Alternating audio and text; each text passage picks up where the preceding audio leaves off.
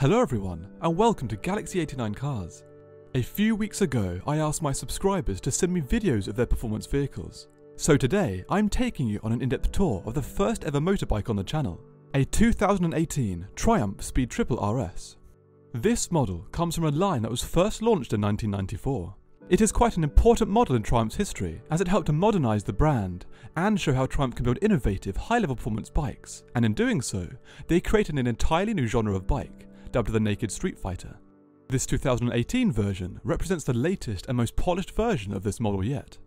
Finished here in crystal white with red and black decals, RS comes with a wheelbase of 1445mm, body weight of 1070mm, width based on the handlebars of 775mm, and has a dry weight of 189 kilograms. RS is powered by a 1050cc liquid-cooled inline 3-cylinder engine that produces 148 horsepower and 160 Nm of torque and revs up to 10,500 RPM. This output produces a 0 to 62 mph or 100 km/h time of 4 seconds and a top speed of 155 mph. All of this is of course sent through to the rear wheel through an X-ring chain. Moving to the wheels, RS comes with front and rear 17-inch cast aluminium multi-spoke wheels. The bike's braking is provided by twin 320mm discs with Brembo radio calipers at the front, and 225mm discs with sliding calipers at the rear, and both ends come with switchable ABS. Stability is provided at the front by the Öhlins 43mm forks with fully adjustable damping settings.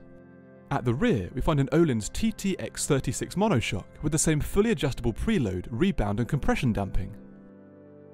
This 2018 RS comes with a new free-flowing exhaust with a carbon-tipped titanium Arrow performance silencer.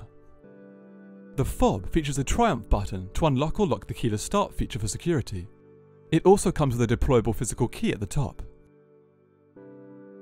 Now we've finished the bike overview, we can hear how it sounds.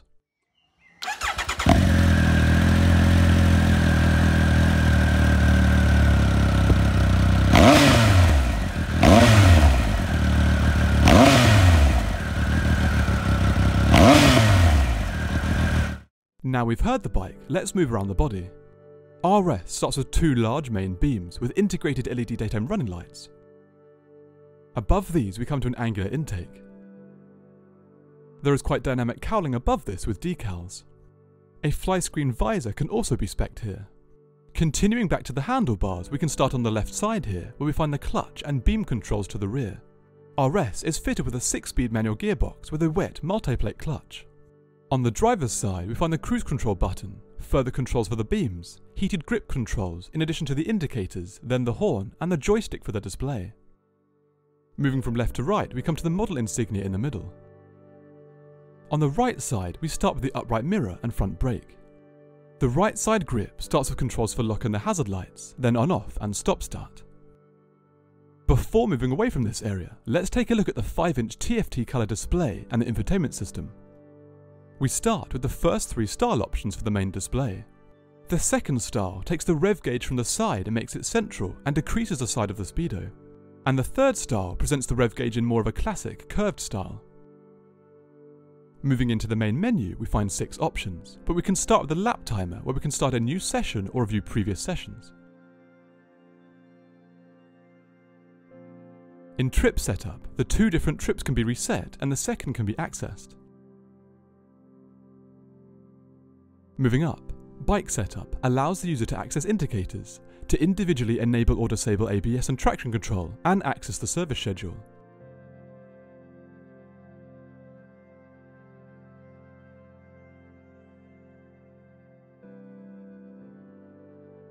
The usual options can be found in display setup, such as brightness, language, date, and clock.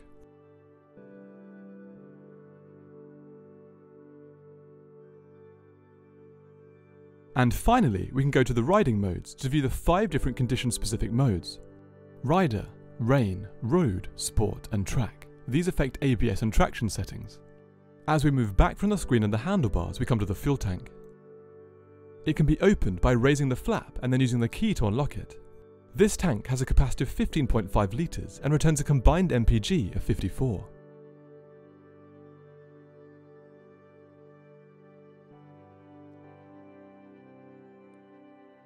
Then moving down to the sides, we find raised Triumph text in contrast black.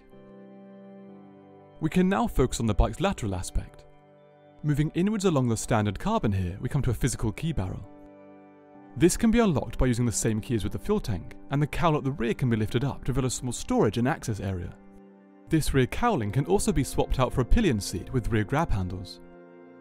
Moving down, we come to the standard carbon panel with the LED indicator stalk below. A slimmer version of this indicator is also available. Moving back and on the right side, we come to the front brake. The gear selector is on the left. And behind and above this, we get another look at the standard carbon guards on the Arrow Performance exhaust.